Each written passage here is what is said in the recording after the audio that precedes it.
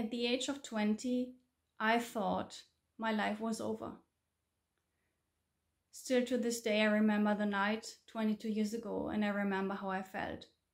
I remember the darkness, I remember the music. I remember thinking, this is it. I also remember thinking, I don't want to be a burden anymore for my parents.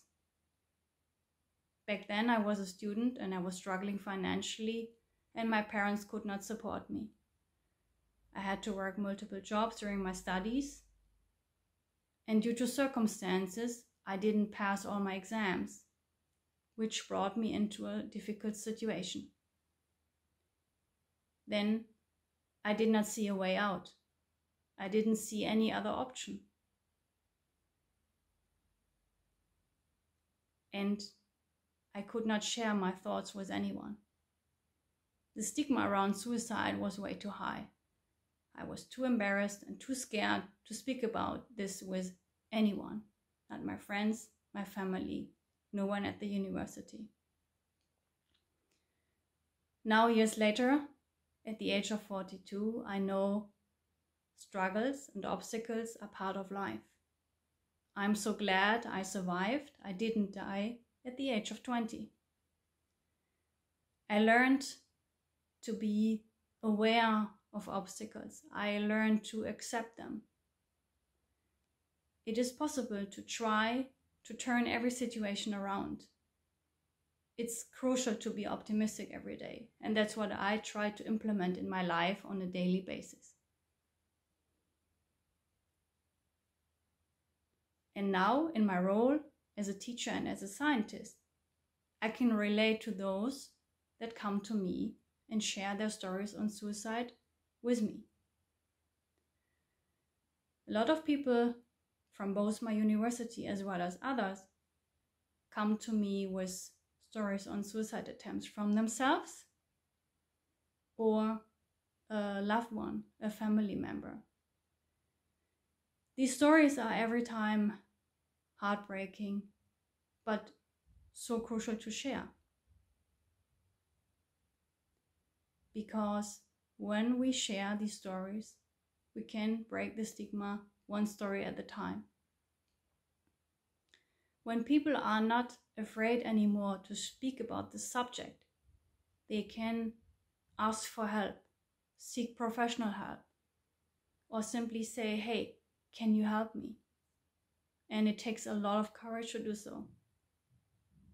I learned that firsthand in my personal experience. So I find it of utmost importance that we are working together as a team, that we work across all faculties at the university, the hospital communities, that we include mental health organizations, that we involve everyone, and then we work together towards this goal of breaking the stigma of not only suicide, but academic mental health in general. One thing we have done at our university is that we founded a group called Flourish Maastricht. In this group, we want to increase the literacy around academic mental health. We provide resources, support. We organize various events, such as suicide prevention workshops, together with the Dutch suicide organization 113.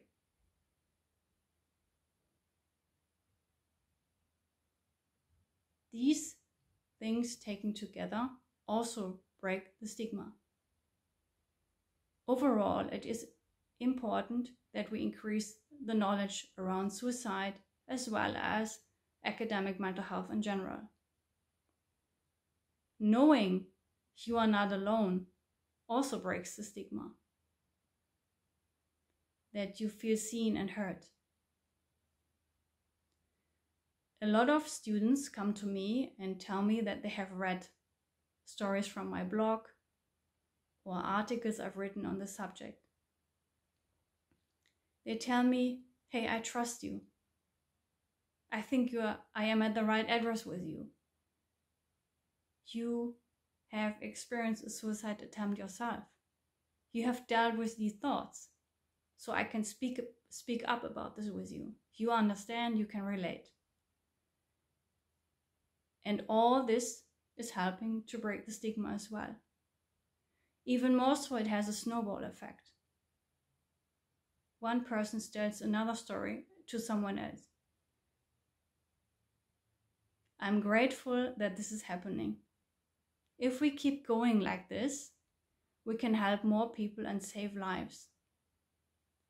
Hiding these suicidal thoughts or any type of diagnosis, sexual orientation, any type of chronic illness, miscarriage, infertility, grief, loss, or simply your tattoos as a form of self-expression can be very exhausting and challenging.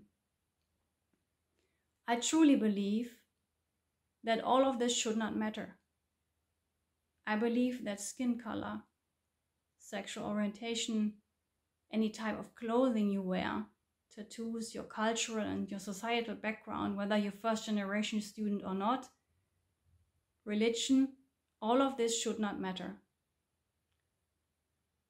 And you never know who you're going to inspire with your story.